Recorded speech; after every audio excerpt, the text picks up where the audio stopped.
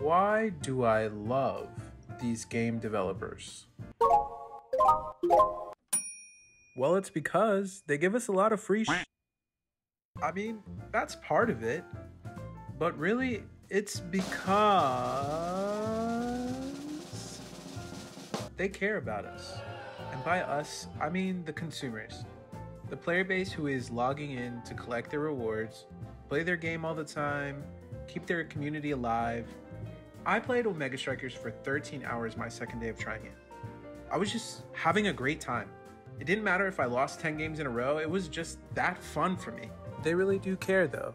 They made the game available on all major platforms: PC, iOS and iPhone, Android phones, Nintendo Switch, PlayStation 4 and 5, Xbox One, the Series S, and the Series X. They also know how to properly prepare hype. I mean, the entire announcement for the twin characters started with a dark silhouette being shown, and it was originally said that it would be one character, and then slowly but surely they said if they got a certain amount of likes and retweets on Twitter, they would unveil some more of the character.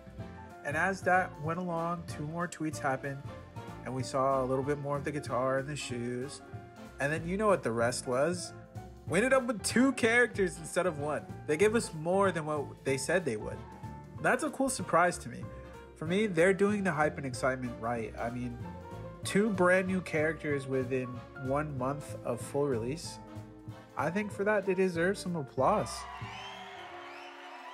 And yes, we are going to talk about it. Upon release, a cry was heard from the community of how Vice and Octavia were jamming out a little too hard. And the very next day, what did the devs do? Bam! They gave us a micro patch with adjustments on both characters. Some devs for games let balance or bug problems sit on the game for weeks, maybe even months, but not this team. They were there to fix it right away. And for that, I'm really grateful. And there was another bug that had to do with audio on the new map Demon Dice, but Team Odyssey was on top of that too, and they patched it within 2 days of the update. You see what I'm saying? They care, like, they really care.